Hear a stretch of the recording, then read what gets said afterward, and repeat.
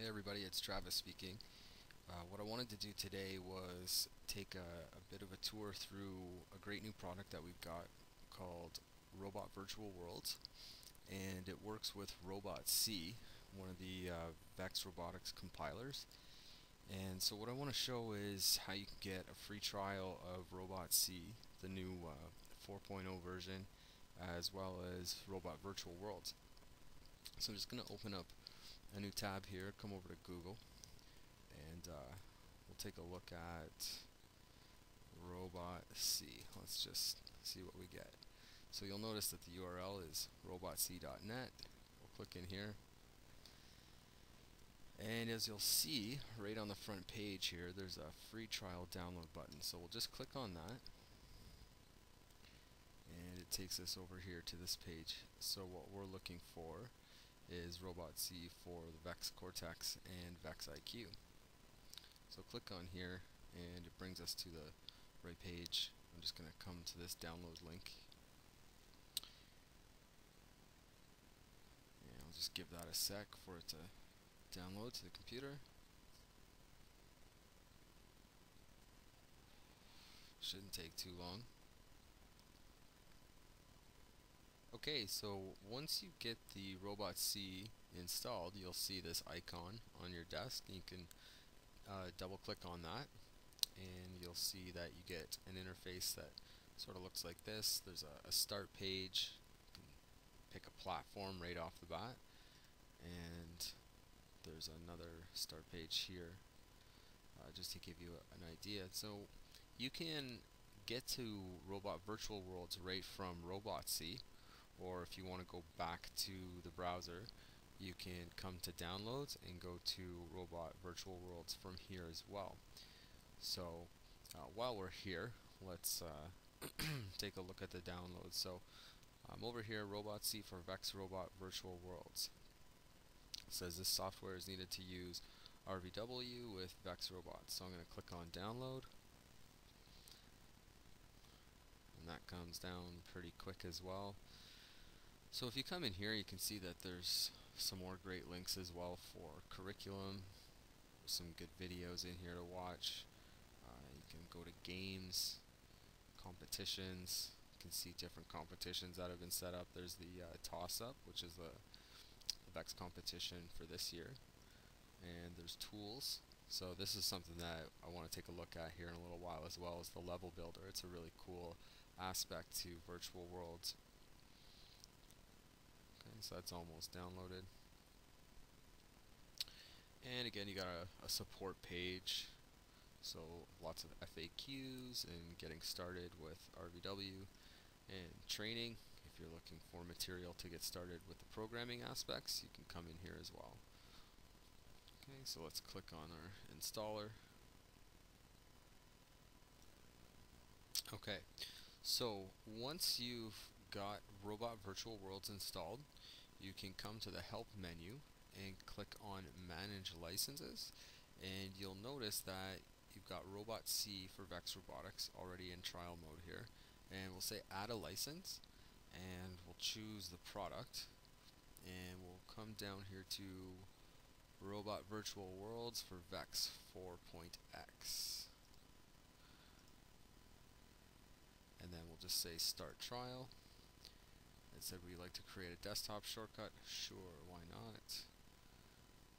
And now, when we hit Close, we should be able to come here to Robot, and then when we select Compiler Target, we click on Virtual Worlds. Okay, so what I'm going to do is just pause the video and grab some code that I've already got somewhere, and we'll revisit this.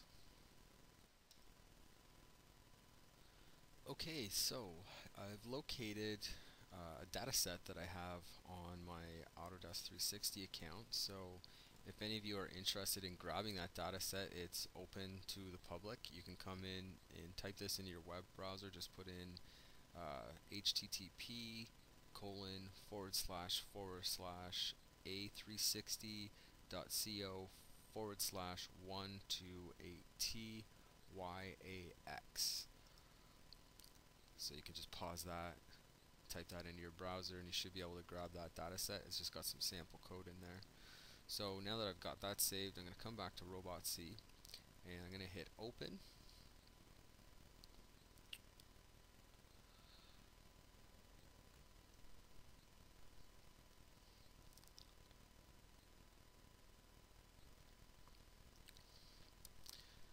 The computer's been running a little bit sluggish here lately, so bear with me.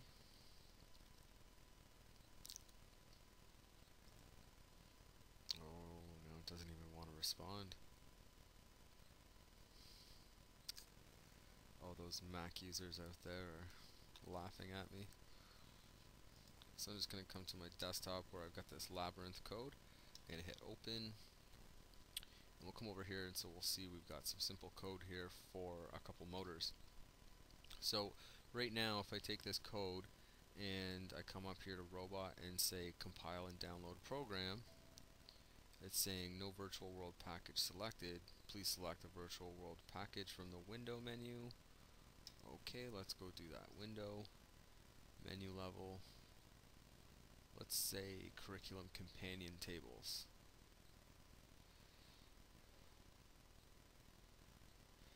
I thought that was the right place.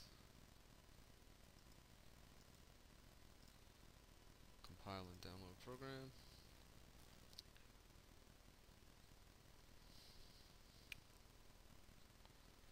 So this should open up the Robot Virtual Worlds dialog, and here you can come in here and put your username in. I'm going to log in as a guest, log in locally, and now I'll come over here to Robot. So I'm going to start here with just this regular Vex clawbot, because that's what I did this code for originally. And if you look here, you can see where the ports are set up. So as I scroll over the left motor, you're seeing that highlighted yellow dot. Claw motor, it highlights a yellow dot around the claw, and so on and so forth. So what I need to do is make sure that these motors here at the top of my code align with the robot itself. So the left motor is saying motor port 1.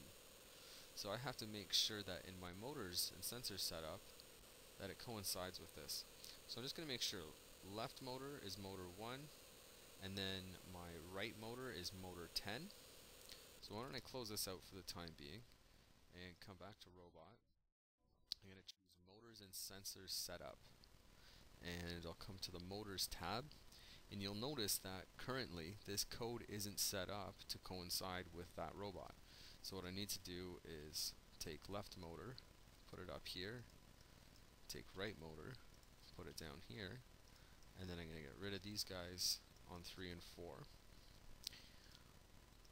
Now I'll select no motor for those, and I'm just going to put the 393 motor in here, and I'm going to reverse one of them. I'll do that on the right side. So I'll say OK.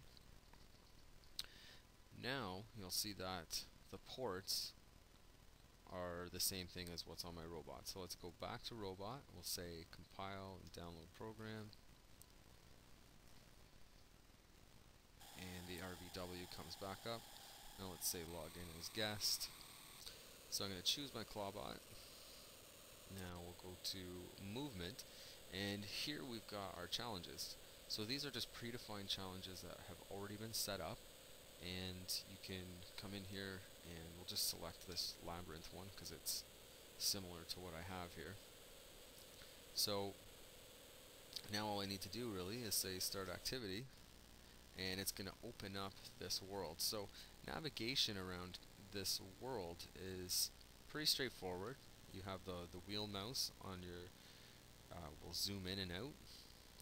You can hit the play button to start the code. So this isn't going to do really what I want it to do, but I haven't modified this code yet. So this is just throwing in a bunch of random numbers.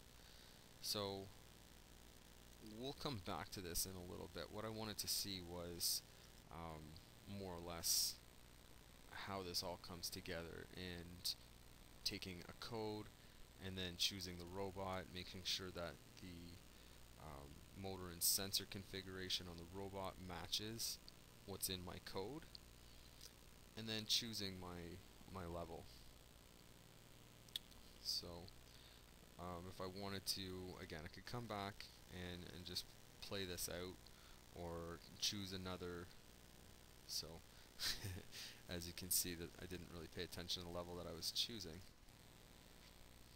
But if we go back to movement and choose Labyrinth Challenge, we can start that again.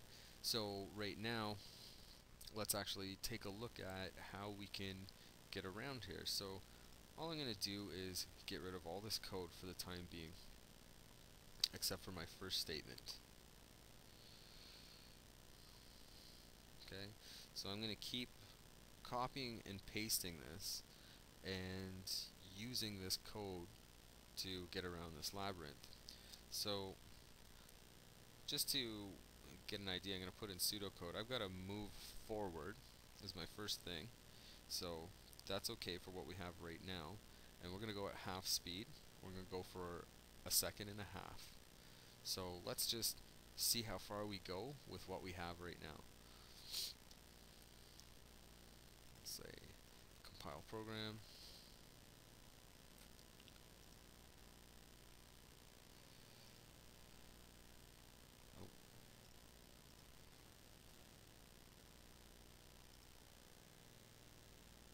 Okay, so it doesn't go nearly long enough.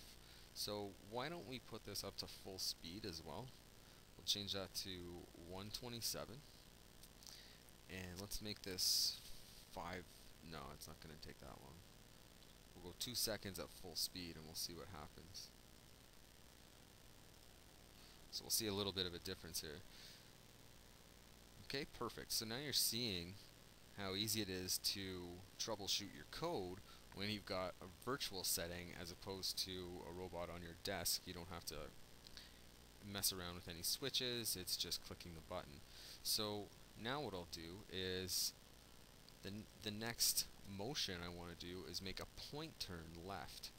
So what I want to happen, I'm just going to put that down one more. What I want to happen next is I want my right side to turn at, we'll say half speed, we'll say 63, and then my left motor, I'm going to leave that at 0, and I'm going to ask it to do that for 1 second. So let's see what happens now.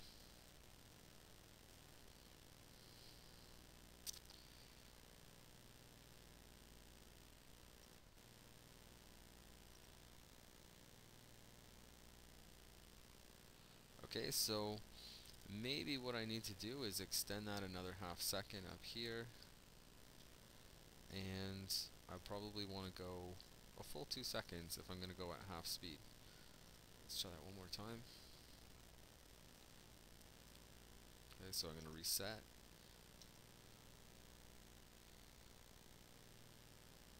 Okay, so 2.5 seconds. Maybe went a little far.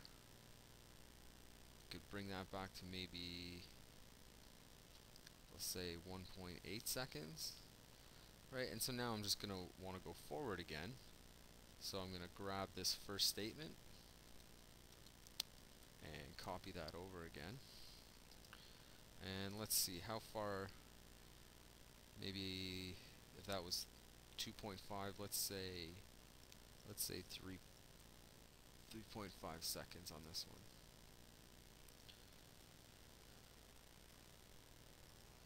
Now I'm doing this the long way, just not really for sake of the video, but just because this is how I had it set up. But if you were going to actually do this, what you would probably do is write down pseudocode. So if you were looking at this from a little bit further away, you could write down, okay, I need my robot to go forward for, let's say, 3 seconds, and then I need it to do a point turn left for 1.5 seconds. So that would be the next line. So all you got to do over here is just put in the dashes, or the forward slashes, and then type that in. Say move forward for 3 seconds. And by putting these forward slashes in, it essentially means that this is just a comment for whoever's writing the code. It's the robot itself isn't going to read that. It's just to help translate for the time being. So what you might want to do first is write out pseudocode, and then it helps to translate into the actual code language that you're putting in for the robot to read. Okay, so we'll just compile that one more time, and then we'll come back and see how it works. There's also some other views we can take a look at too, so this is kind of neat. We've got different camera angles. Let's take a look at it from the top.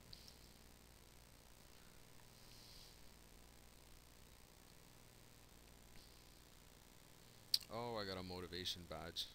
Oh, but I bumped into the wall. So as you can see, maybe 3.5 seconds for that last statement wasn't short enough. So anyway, that is a brief tour of Robot Virtual World and the new RobotC, and I really urge you to take a look because I think it would be a great addition to your curriculum, and it's just a really cool tool. So the next one that I'm hoping to do when I get a chance is show you how you can use your Autodesk software with Robot Virtual Worlds to create some really interesting levels. So stay tuned, and thanks for watching. Bye now.